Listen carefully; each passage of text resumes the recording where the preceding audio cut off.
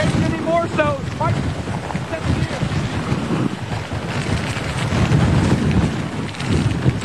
okay, picking it up here in Wilmington, North Carolina, right at the Intracoastal, and we're in one of these bands. This is about as nasty as it's been. We had some bands like this last night, and then the eye wall this morning, we were not on TV. It was the dark and raucous night at the hotel, and this wind gusting again over 60 miles an hour. Things blowing by, pieces of limbs.